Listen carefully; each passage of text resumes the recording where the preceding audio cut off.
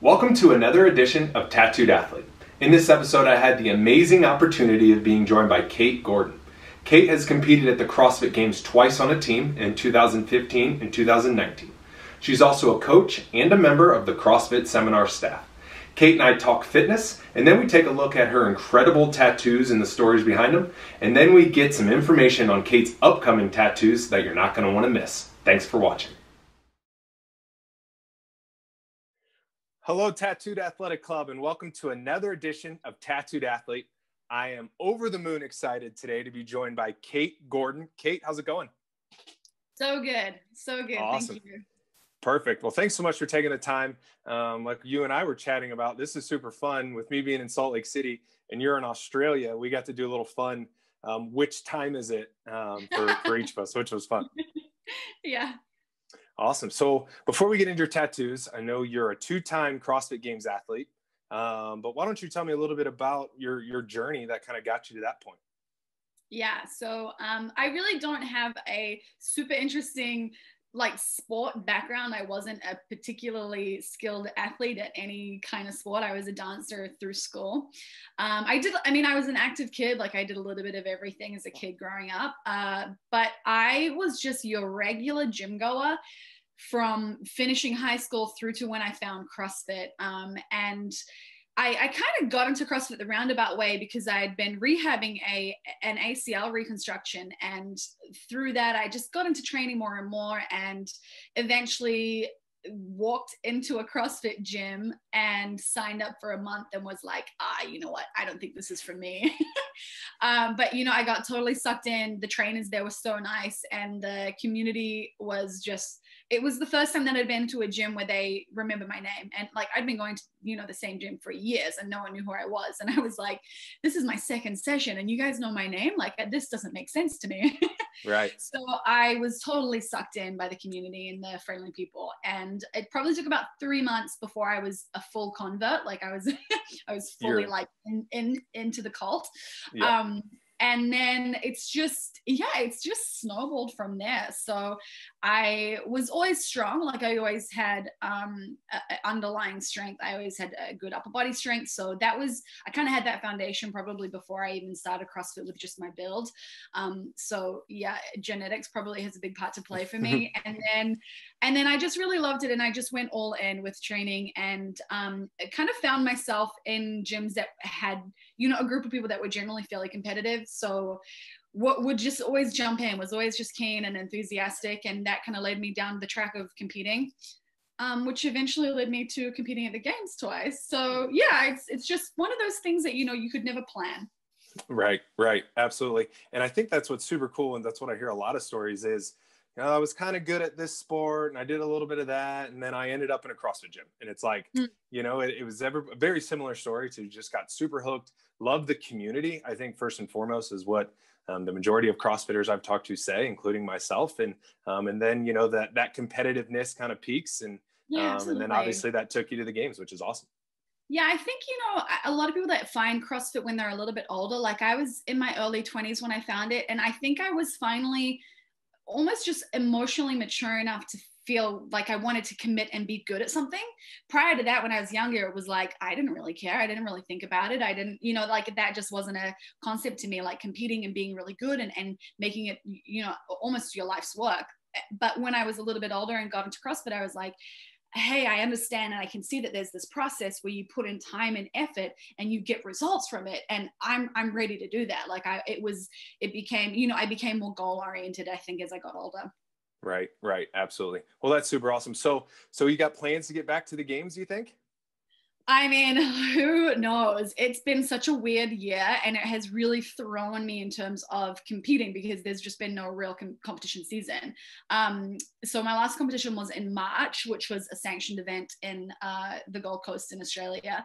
And then our second sanctioned event in Australia was cancelled, but they've bumped everyone that was already qualified to compete into the 2021 event.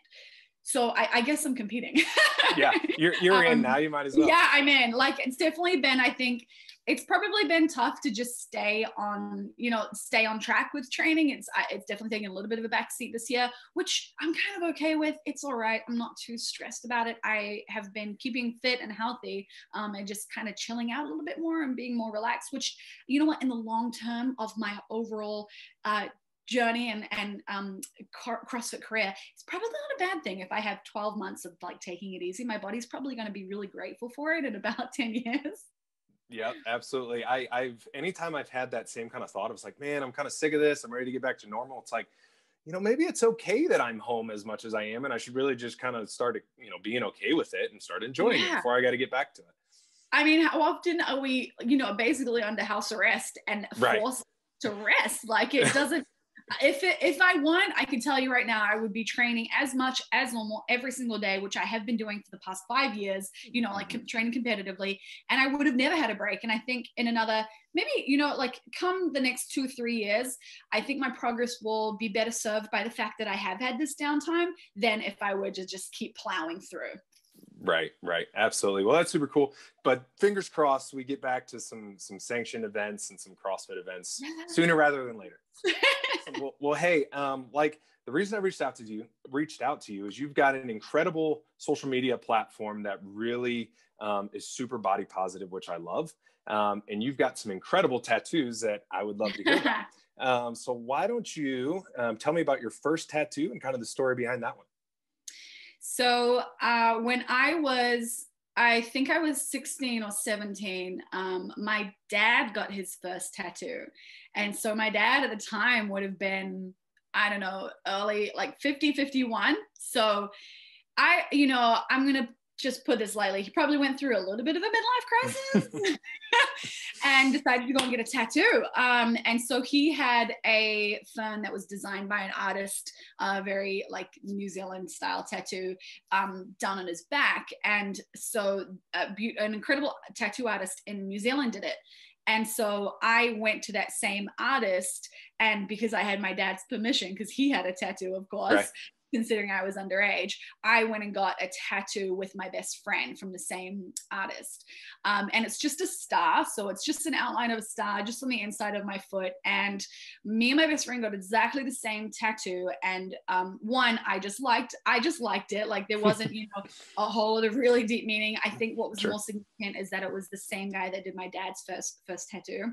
But it also had a small connection to the school that I went to. So the I want to say like motto of our school was the Latin verb to serve, ut serviamus. And so for me, like the concept of serving has always been a pretty strong theme in my life. So there's a little connection there.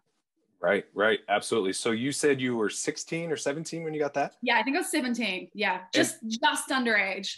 I'll take it. Yeah, I was that cool kid. Underage. Right. A little bit rebellious. Such a rebel. Right. Absolutely. Okay, but yeah. And how much digging did you have to do to get him to let you do that? Oh, none, because he got it. It was like it was perfect. It was the perfect opportunity. I'm like, if your dad goes and gets a tattoo, it's like, oh, cool. That's. I mean, it's like unwritten permission. It's like you can do whatever you want. Right. And at that point, he probably figures you're going to do it anyway, so you might as well be involved in that process. Yeah, I do remember telling my mom, and my mom being like not so sure about it. And then she was the one that was like, look, just make sure it's something that you really like and it means a lot to you because it's there forever. And I had this moment when I got home after getting it, looking down and being like, having a small, like aneurysm of like, oh God, it's there forever. Like, oh my God. Right. Just having this like flush of like guilt and being like, oh my God, what have I done? And then it was fine. And then I was okay. Yeah. And I was like, well, Mom, you're gonna have to deal with it now. Yeah. And now it's just there, and it's a good reminder for forever. Right. Forever. Absolutely. So what followed that? What came after that one? So I was living in LA. I was back and forth from LA. I went over to UC Irvine in Orange County for university. And then I kind of stayed there and moved up to LA eventually. And that was where I started coaching CrossFit as well. And through those years, I would do a little bit of partying. And I always wanted to get tattoos in different places that I'd been to. But I had a couple friends and we were just out and we were listening to, we were listening to the Beatles, and it was the Lucy in the Sky with Diamonds song. And I'd seen a couple of artists that had diamond tattoos, and I was like, I love that. Like, I love the diamond, and the Lucy in the Sky with Diamonds song was just significant to me. So I actually got a diamond on my rib cage as my second tattoo. It was the last day that I was in Orange County before I had to move back to New Zealand. Like my student visa had expired. And at that point I had no plans to come back, which I mean, I eventually did, but literally, I think it was the day that I flew out, the morning of my flight. I went and got a tattoo, just walked into like Newport Beach Tattoo and got a tattoo, and then was like, okay, bye America. Jumping on a plane, I'm out. Yeah, pretty much. So I have a diamond on my side, and then what I actually eventually did is I've got two more. So I have a total of three. So I have one that's myself, one that's my brother, and then another that's my stepbrother. So that's kind awesome. of for that now. Right. Yeah, that family tie is super cool. And a pretty popular theme of the tattoos connecting to a family in some way, not necessarily like everybody's names, right? But something that's a cool symbol. Yeah, it's just a symbol, right? Like, and I think that's what tattoos are so much about. It's a symbol. It's something that's significant to you. It doesn't have to be so literal. Like, I think that, you know, names or images, like, people feel like to make it significant, it has to have obvious meaning, but I don't think it does. It can be quite obscure. Right. Absolutely. Which is cool, right? Like, how many people other than me now and your family really know that those diamonds symbolize family, which is really awesome. Yeah. And you know what? They're probably going to listen to this and be like, oh yeah, I forgot about that. That diamond's for me. Yeah, like, exactly. Yeah. See, and you still love them. See? Yeah. What came after those? I continue to go and expand out on my rib cage. So I have a morphed skull, and I have a big W. So W is my dad's nickname. So it's just a W. It's in behind the diamonds. And then I have a skull that's been warped a little bit. And the skull doesn't have any significant meaning, except for I just really appreciated the artist. He was just a illustrator that I just loved his work. So I wanted to create, and I'm still in the workings of creating it, but a little bit of like almost a collage of just images that are kind of like juxtaposed in together, that don't necessarily connect, that don't necessarily make sense, but just for me, I like this combination of things that I like, that are quirky and interesting and have stories. So I have a massive bold W, the three diamonds and a little arch, and then I have this skull that's kind of warped in behind them. Right. That's very cool. But it's actually super unique because what I love about what you're saying is you found an artist that was able to do really a piece of art on you that is almost more meaningful than like, hey, this is what I want, please do this. It was almost like, hey, you're just so incredibly talented. I want you to put something on me because you're so good at what you do, which is really fun. Yeah. And I love that. Yeah. Yep, absolutely. So what do you think you're going to continue to do with that piece? So I actually, I love seeing more realistic Black tattoos of like faces, especially eyes. And so my degree is in film, and I've always loved film, and a particular like element of film or like film history is film noir. I love film noir, and I remember studying it, and the character of the femme fatale is a really cool character. So there's a couple of actresses that I love from that time, and they have incredible, you know, all the films are black and white, and they have incredible lighting, and the images of their eyes were always very significant, because the femme fatales were quite literally women who were murderers. So there's some really cool images of these actresses that they're just dangerous, like they just have this look that could kill. So I've been looking around for ideas and artists that can kind of bring this concept to life, and I've actually just recently found an incredible artist who's in Melbourne, which once we are allowed to tattoo again, I will be getting him to do some eyes as almost like a cutout of like half of their face. So it's quite a realistic image compared to the very two-dimensional images that I currently have. So again, just layering on different textures and different things to kind of what's happening. Oh, that'll be awesome. That'll be super cool. And have any of your tattoos been done by the same artist? Or are they all different people? Yeah, so I have a couple of the random ones, which have been done just randomly by random people that I've literally just walked in. So they're the smaller ones. Then the majority of my tattoos have been done by one particular artist in Brisbane, who did the skull and the diamonds, and then also my flowers. And then now that I've just found this artist in Melbourne, he's going to do my next really big piece in about 2 weeks, actually, when they're allowed to open up again. And then I'm probably going to have him do the eyes and do the extra stuff. So I think, like, you know, as you tend to do, once you've found the artist that you love and you've got a good connection with and you settle on them for the next however many years, I'm probably going to be going back and forth to him. Yep, that's a huge piece. I think that connection usually makes the process go a lot better, and you know, just creates more of an attachment to it. Yeah. So you mentioned flowers. That's definitely a great piece that is super noticeable, you know, on your social media. So tell me about that. So again, this was one where I had a piece that I'd seen. It was actually from another artist in the UK, and I was like, I am so in love with this, just the big flower thing. And I've always loved art, not just tattoo art, but art of really big flowers. Like, I'm really into flower photography, especially unusual flowers. And I'd seen this artist's rendition, I guess, of a chrysanthemum, which chrysanthemums are pretty popular in art, but they're very much, I think they're attached to a very, I want to say Japanese style. Like, you tend to see them intertwined with Japanese style tattoos. So you get that kind of almost like cartoony, rounded, like edges type feel. Right. And what this one is a more realistic version of the flowers. So like, you can kind of see it here, where it's like really big petals.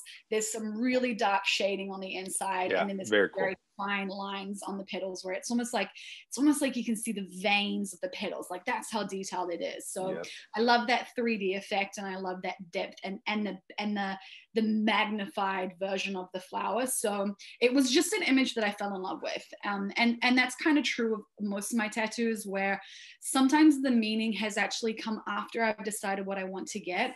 It hasn't necessarily been, I have to have meaning for this tattoo. It's been, I have to love the image. Like, I have to love the aesthetic.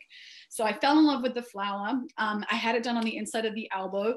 That was painful. And then I had the second one done, which is on the front of my shoulder. And this one comes through like over my collarbone. So again, the collarbone was probably really painful. And then the one that I'm getting from this new tattoo artist, I'm an idiot because it's in my armpit. So it's like, the head of the flower is like in my armpit with petals coming down. So I already regret it, but it's going to be great when it's done. Yeah, you're pretty committed to it at this point.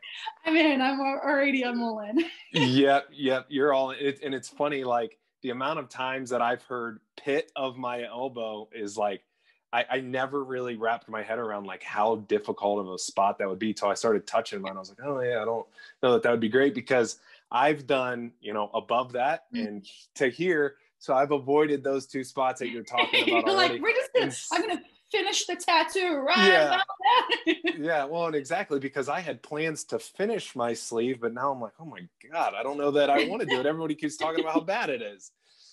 Funnily enough, the very middle of the elbow pit was bearable because it was very dark shading. So it was a thicker needle.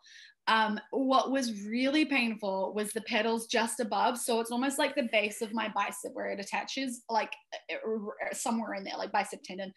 And the fine lines with those fine needles feels like someone has a safety pin and they're just dragging it over your skin. Oh boy. Just like, wow, oh my God, that was unexpected.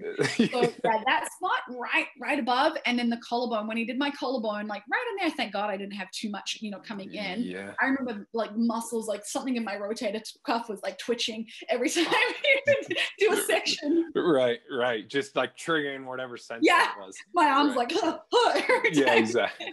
And how many sittings was all of that, would you say? It was one. So I did one for the elbow and one for this. And I think the reason that it was so quick, because it was only like 4 hours. It didn't take very long. I think the reason it was so quick is that it's all black. Like, I don't have any color on any of my tattoos.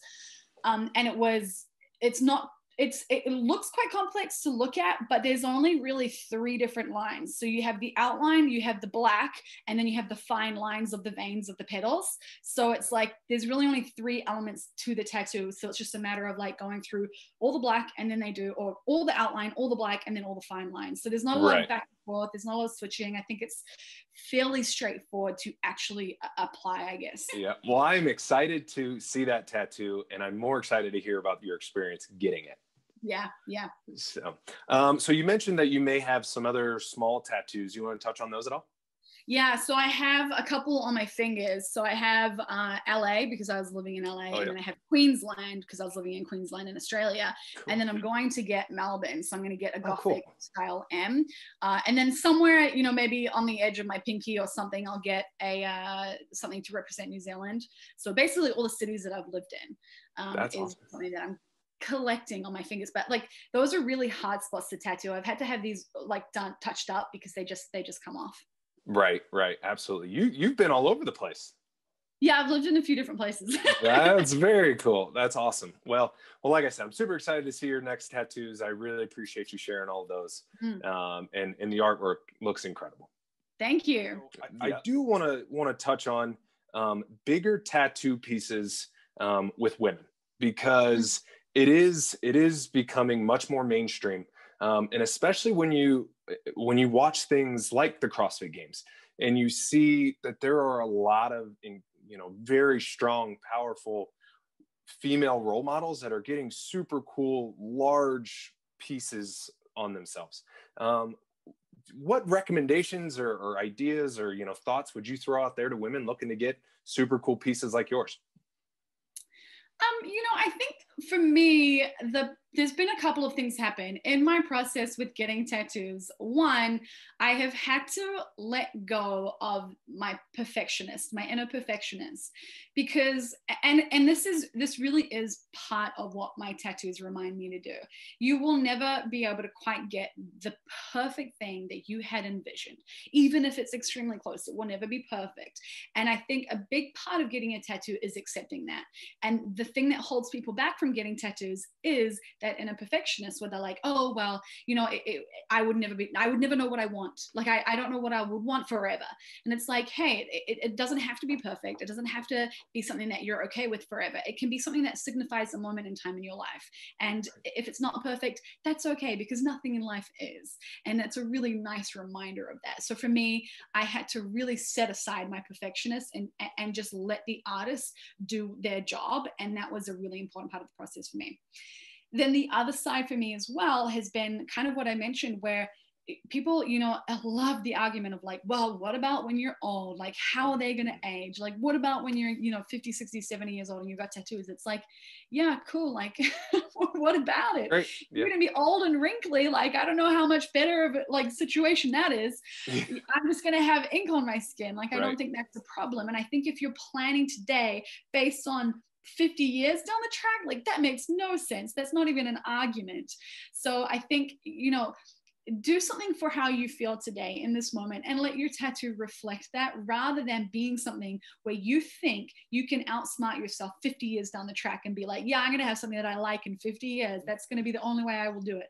No, it's not. You change every moment of the day. Like, there will be times when you don't like your tattoos and times when you love them, and that's okay. I think your tattoos should, and all of mine do, they signify a period, a phase, a time in my life that I love looking back on. It's almost like this little memory book that I have, when I look at my star tattoo and I look at like my rib cage, it's like they are representative of moments. They don't have to be symbolic of something that I love forever. I don't think that's realistic. So I think it's okay to get a tattoo, even if it's not totally perfect. I think it's okay to get a tattoo that doesn't have to be something that is what you will love in 50 years. And I also think the third thing is that it's okay to get a tattoo because you just like it. I don't think it has to have meaning. So that's kind of what I said to you. A lot of my tattoos, the meaning came afterwards.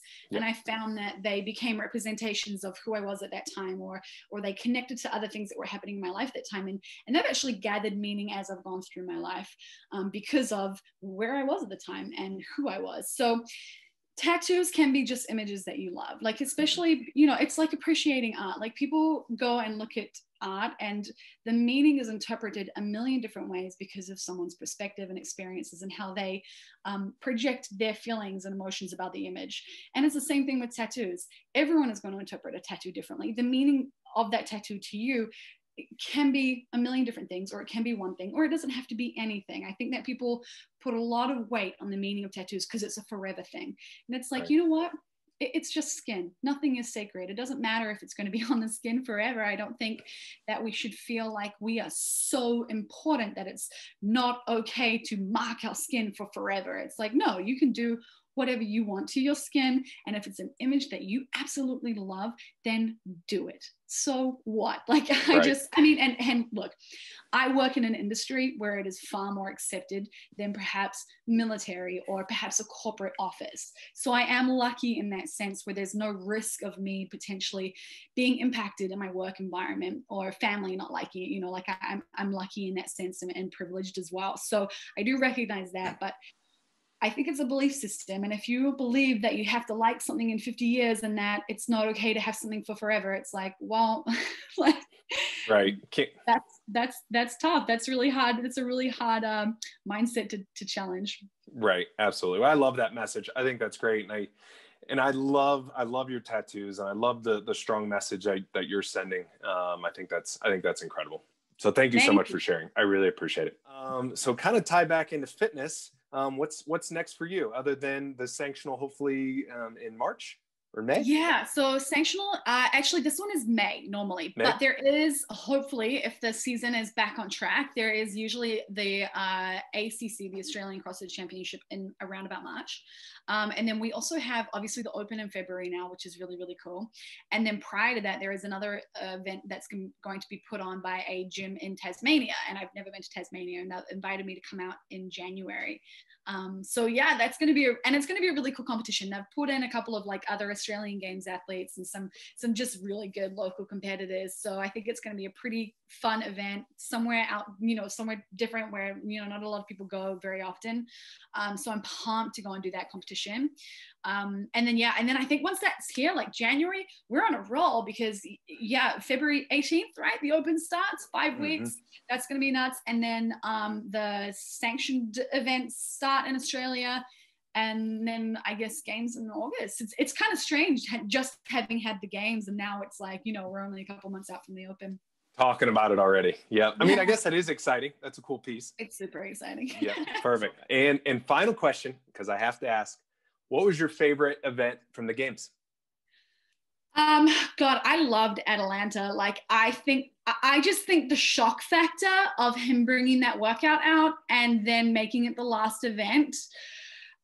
I mean, I don't know if I was super excited watching it. I think other events were probably a little bit more exciting to watch, but I loved that workout in terms of the programming. I can really appreciate him putting that together, and the fact that it was a vest workout and the fact that it was at the end of the weekend. Like, I just think the challenge and the mental fuck with you effect of that workout was awesome.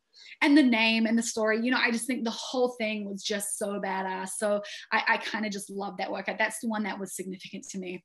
Right. I love it. Well, that's perfect. Well, hey, Kate, that's really all I had. You've been an incredible guest. I've really enjoyed talking to you. I love your tattoos. I'm excited to see your armpit one. 2 weeks, right? 2 weeks. Yeah. 10th of November or 11th of November. So Perfect. And then certainly, like we mentioned, looking forward to events coming back and follow you on your fitness journey some more. Thank you so much.